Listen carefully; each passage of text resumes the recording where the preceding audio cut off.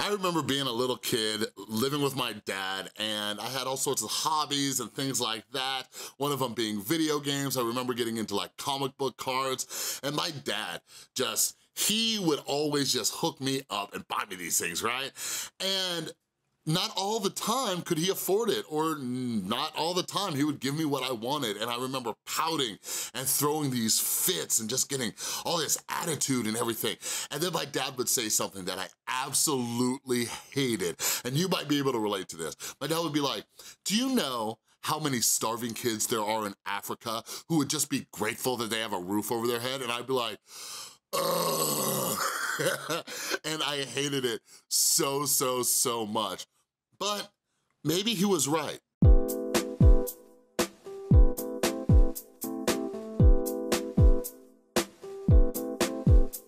What is up, everybody? This is Chris from The Rewired Soul, where we talk about the problem, but focus on the solution. And if you're new to my channel is all about helping you out with your mental health and spreading awareness and decreasing the stigma. So if you're into that kind of stuff, feel free to subscribe, hit that notification bell so you don't miss any of the new uploads that I put out there on the wonderful thing that we call YouTube. So anyways, I'll get back to that story I was talking about in a minute, but so yesterday, my son and I were chilling. We're just hanging out, playing some Fortnite, you know what I mean?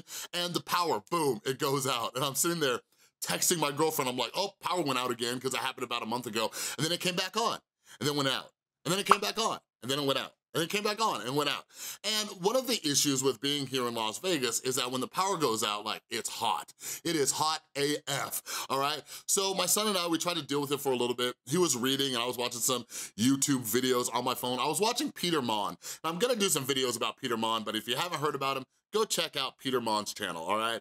But anyways, so I'm doing that, and my son is going back to school on Monday, and we were hanging out and we were gonna play Fortnite all night. So I'm like, listen, you wanna go to the esports arena? And that's this huge facility here in Las Vegas where they have a bunch of computers, bunch of video game systems. We went down there to play Fortnite, which I enjoy because their computers are much better than mine. And like, when I'm going there, like, man, it was crazy. Like, people don't know this about Las Vegas if you're not from here, but we get like, in the summer especially, the summer has crazy weather. Not only is it hot, but we get flash floods. And yesterday it was raining a bit. I don't think anywhere flooded, but the wind was nuts. And as we're driving there, like, just so many areas were blacked out, right? Just no electricity, no power. Trees were falling down in the middle of the road. It was bananas. I was like scared because we were driving across town. But we ended up going to the esports arena, and we're playing and stuff like that, and I don't know if my power's back on. I ended up calling a gas station by my house. I'm like, hey, is the power back on over there? And it wasn't. And like, you know, the whole time, like, I'm thinking, I'm like, why? And I'm getting angry and I'm getting upset. And I'm like, oh man, I'm gonna have to like, you know, buy new groceries. Like, I just went grocery shopping and now my groceries are gonna go bad. I have to do this. And woe is me, and I'm so mad and angry and upset. And, you know, I messaged my girlfriend because we were like halfway to her house already. I'm like, yo, can me and Dylan come spend the night? You know, our power's still out. And because she is the most amazing woman on the planet, she said yes. And her little cousin was there, so this morning, him and Dylan got to play video games. But anyways, I wanna make this video because I was going through Twitter, because I'm upset, right? Like, it went out at like 9 o'clock last night, and it was still out this morning. I was looking at updates, I'm getting more and more angry, and I start going on Twitter to see what other people in Las Vegas are saying, and people are just like blasting envy energy, right? Like all sorts of stuff. And they're just angry and they're like, it's been 13 hours, our power's still not on, you know, my groceries are gonna go bad. I'm like, yeah, my groceries are gonna go bad. I'm getting so upset.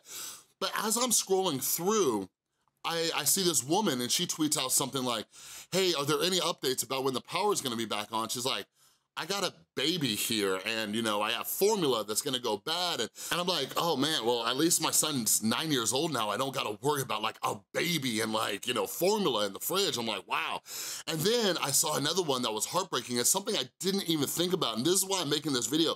When we get stuck and focused on our problems, we don't think about how good we have it. Because I saw this other guy tweet and he was saying like, he lives with his father and his father has a bunch of medical conditions and he has like machines that he has to have hooked up to him. And he was like, hey, are there any updates about when the power's gonna go back on because my father's in this situation? And luckily we just charged it up so it's gonna last a while. But after that, I'm like, oh man, like there's a bunch of other people who like, they could die from this type of stuff. Like, what I'm thinking about, like, what could this guy do? Like, they would have to go to a hospital, but what if the power's out in the hospital? And I started thinking, and going back to the story I shared in the intro, like, man, like, we had massive hurricanes within the last year. Like, what happened to Puerto Rico, and they lost power and all sorts of stuff. And I'm sitting there, I'm like, wow. And I'm sitting here, and I'm like worried about some groceries. I spent like 50 or 60 bucks yesterday, right? And I got a bunch of produce because I'm trying to slim down. And I'm like, man, like, that's when I gotta be grateful. And that's what we gotta do. We gotta be grateful for this stuff. I'm like, at least I have money to go back and buy some more produce, you know what I mean? At least I can do that. At least I have a house to come back to. I'm thinking about, you know, the homeless people in Las Vegas, and they never have power. You know what I'm saying? And like, it's really important that we do this. So something I'm really gonna start doing on my channel, and some of you might unsubscribe, and that's cool, but I'm gonna be giving you a lot more tough love. And one of the reasons why is because I have to do it on myself on a daily basis. And like, here's some tough love I'm gonna give you right now. Like, I mentioned it in the video I did about Bobby Burns yesterday. Like, I'm going to make a video about all the excuses we make.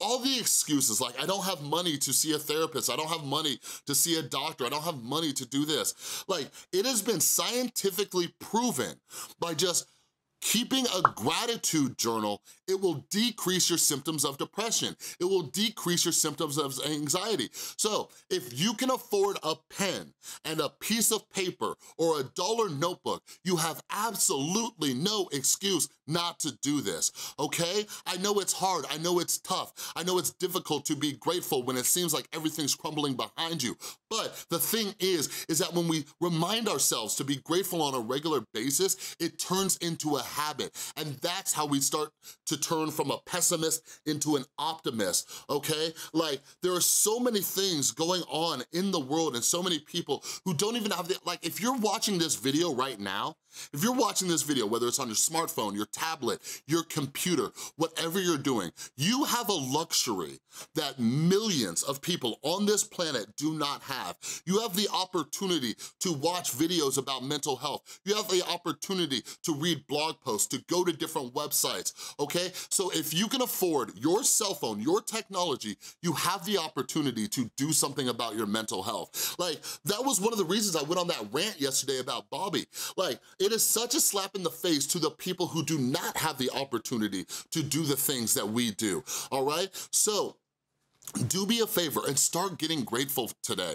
Like, I know life is tough. Some of you are unemployed, some of you are having family issues, some of you have issues with your spouse or your kids or whoever it is. Find things to be grateful. I will challenge you to find 5 things to be grateful for each day. I can do it right now off the top of my head. 1, I woke up this morning and I'm alive. 2, my power is back on. 3, I had a home to come back to. 4, I have a beautiful, amazing girlfriend who let me stay with her last night while my power is out. And 5, I get to spend time today with my son who is sitting right over there, and we're about to mess up some people in Fortnite pretty soon, all right? So do me a favor, get grateful today. Acknowledge what's going on, the things that you can celebrate and be grateful for, all right? But hopefully you share this video with some other people who are struggling with gratitude a little bit, and if you need to, come back to this video when you're having an issue with gratitude, all right? So if you like this video, please give it a thumbs up, and if you are new here, I'm always making videos just to help you out with your mental health, so take advantage of that and subscribe to my channel. And a huge thank you to everybody supporting me over on Patreon, and by the way, I'm grateful for all of you too, all right? So thanks so much for watching. Check out some more videos on the channel by clicking on one of those thumbnails, and I'll see you next time.